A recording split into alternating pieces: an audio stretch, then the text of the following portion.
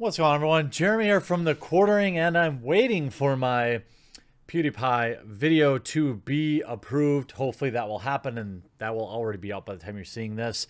If it hasn't been, then you're seeing this first, and hopefully you'll see that one at 4. Now, some new DMs in regards to ZQ have been leaked, and the team over at the Post Millennial has been doing an amazing job covering this whole situation. And just when I think that, you know, it's kind of over, bam, new evidence drops, and this whole gaming world, the whole gaming world should be watching this and should be taking note. If you're watching this video, even passively, you know, leaving a like, leaving a comment, and taking a second to share on social media, I think does strongly help getting the word out there, help counteract the overwhelming narrative. Of course, we are but a small group, but we can reach a lot of people if everyone works together to share this type of information out there, so people know that there's always more to the story, that there's always two sides to every story. And we know this from just about every single situation that's happened in the video game community over the past few years. And now we are learning even more. Now, the team over at Post Millennial, which includes Anna Slats, who I improperly did not credit for the last article, and now Diana Davison, have worked together on this article. And a lot of this mirrors what a fellow developer, co-worker of ZQ has told me as well in private. I can't say specifically what they've said because they're afraid that it's too, like, people put it together who they are. And we've seen that the indie video game development community is extremely tight-knit, extremely ferocious, that will hold a grudge and will cancel people any chance they get. Now, new DMs have leaked out in regards to Zoey. They are actually from Alex, which is... feels a little weird reading them now, given his, you know, he's passed, but I think it's important that from a context perspective that we see exactly the type of person we're dealing with here. And I think it continues to shed even more light on who he was and what really happened.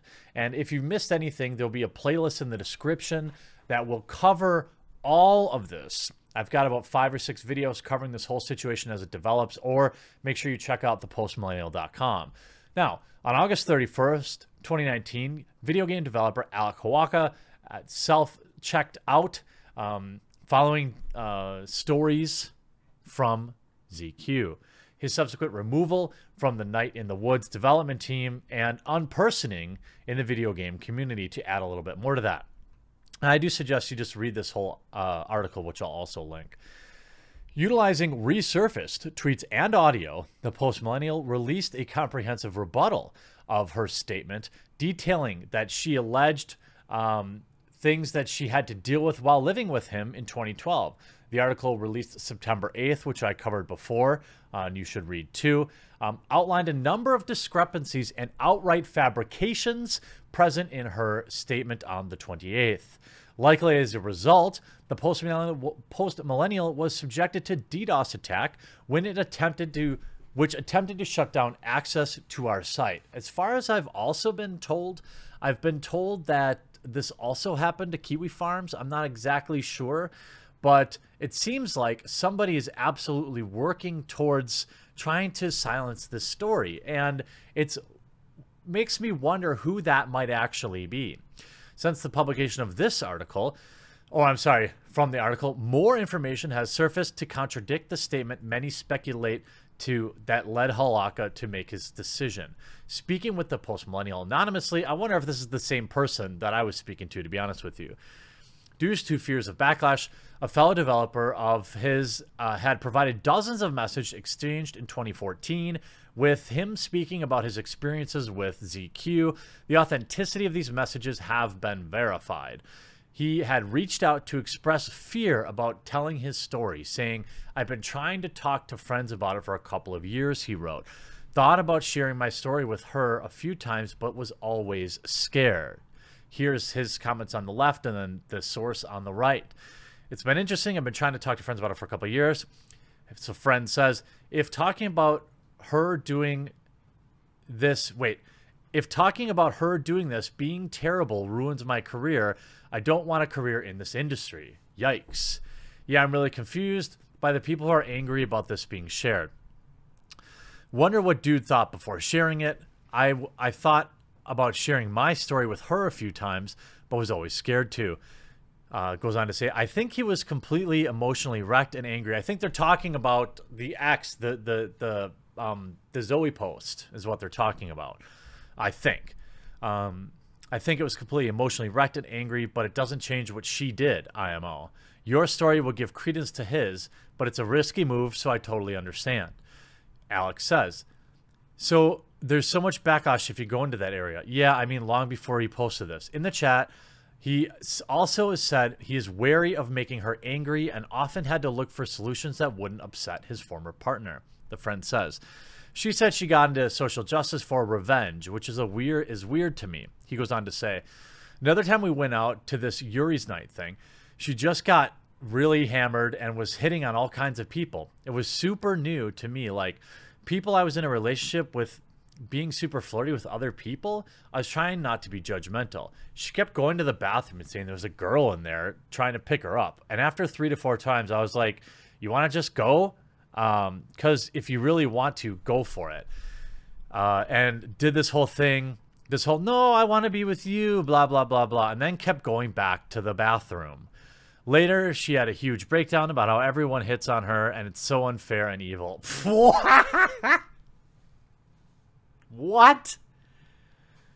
This sounds like a crazy person. Oh, woe is me. Oh, gosh. I mean, I definitely can relate.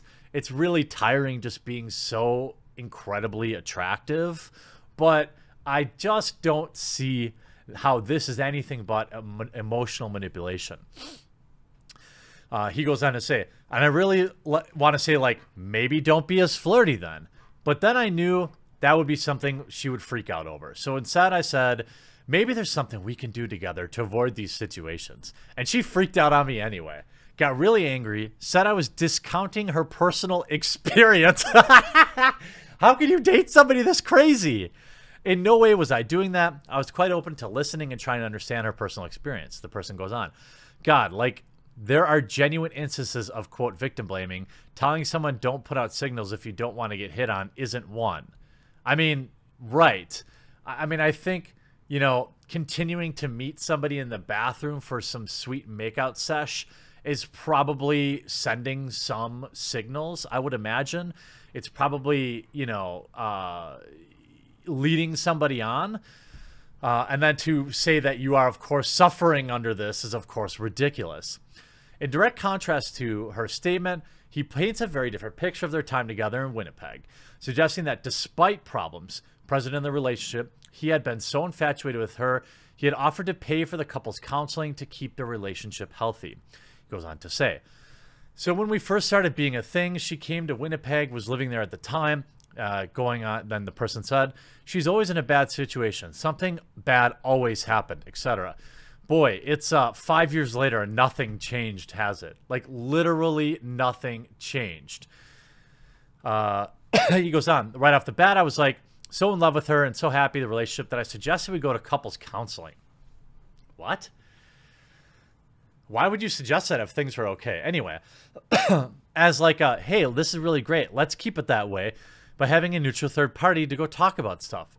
And I offered to pay for it and whatever because I knew she was broke. And her response was, well, if you think you need that. And I was like, no, that would be for both of us to talk about whatever is going on. Well, if you think you need that.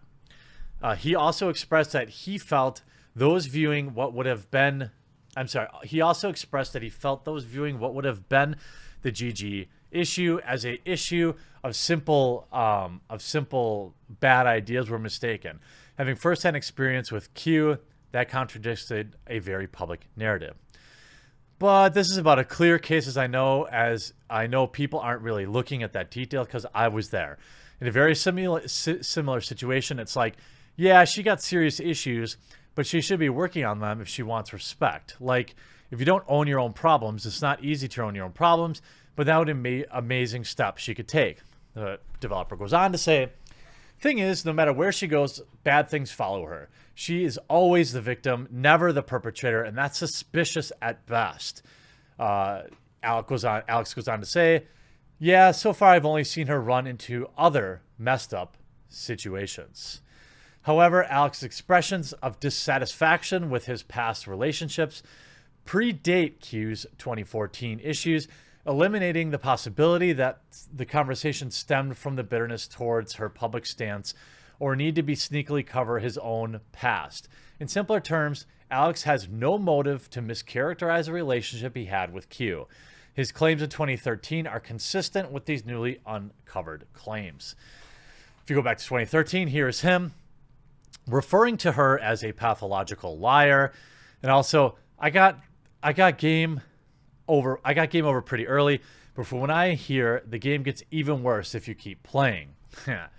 Mostly telling, Alex is continuously apologetic towards the feminist cause, at multiple points pointing himself out as a feminist, decrying bad behavior, and lamenting the way the 2014 controversy was polarized by ideological interest groups. Quote, it's sick that MRA types latch onto the stuff and use it for more bad behavior. It's being perceived by feminists by one way and MRA people I don't like another way. I already get accused of being a, quote, secret feminist when I'm like, no, wait, that's a bit too far there, bros. That's the other person. Alex goes on, like, both parties are just talking about what they need to validate their positions. And I'll probably agree on all this. I don't know, it's clearly not because she's a woman. It's because she's a bad person. Woo! That's a spicy meatball. It would see, and that is in response to this other developer saying, I think people like Zoe are unfortunately going to create more problems. Women are going to be seen as liabilities more and more. He goes on to say, I don't know. It's clearly not because she's a woman. It's because she's a bad person. This is in 2014. These messages corroborate Quinn's own assertion that Alex was concerned about the challenges facing women in the gaming industry, and it was his primary motivation for interacting with her prior to their connecting through Twitter direct messages in 2012. As stated in our September 18th exclusive, the new evidence is not completely exculpatory. It does not provide a complete picture of what happened between the two during their time living together in 2012. It does, however, continue to call into question the credibility of the statements made by her against him, and importantly, it demonstrates the tragic logic of guilty before proven innocent. The post-millennial reached out to ZQ and was unable to contact her for comment at this time. Well, yeah, of course. As far as I know, there's been a full retreat into, I don't know, a hug box. It's hard to say. I think each individual piece that we see adds more to the picture of not just the video game community in 2014, but where the gaming community is now. In particular, the indie video game community also seems to have many, many deep-rooted problems that they project out on to gamers. If nothing more, each individual piece of evidence that keeps coming out between what people around her are telling me and what the post-millennial is putting out publicly, there is more than reasonable doubt in the statements made about game developer Alex. And I'm hoping that rather than continue to focus on this one bad person who's been a bad person their entire life, we can focus on the culture around it and not interact with this person anymore, but use them as an example of reason to have questions, reason to look into things, and not simply blindly trust somebody because of what gender they are. And especially in the video game community where this type of behavior seems to be glorified, celebrated, encouraged even, because in all forms, these retweets, follows, blue check marks on Twitter, these are all weird forms of encouragement. These are all weird forms of support, forms of positive reinforcement. And I want all of that to go away. And I want this case to stand the test of time. as another perfect example of when people jumped to conclusions. Now, if what was said about indie game developer Alex was true, most of that doesn't even seem that bad. And most of it, of course, is completely unsubstantiated. And I'm hoping that people will finally wake up to this whole believe me first and fill in the blanks later mentality that the video game community seems to be fostering, and start asking the tough questions, start asking people to prove the things that they say. I hope you enjoyed this video, and I hope you're enjoying this series. Check out any video that you've missed in the playlist, and we'll talk to you again real soon. I sincerely hope you enjoyed this video, and if you did, before you leave, make sure you leave a like and drop a comment on it. It's the only way to help the channel grow in today's YouTube environment. Above, you'll find a link to subscribe, and make sure you turn your notifications on, or if you just want to check out another video, there's one of those up there too.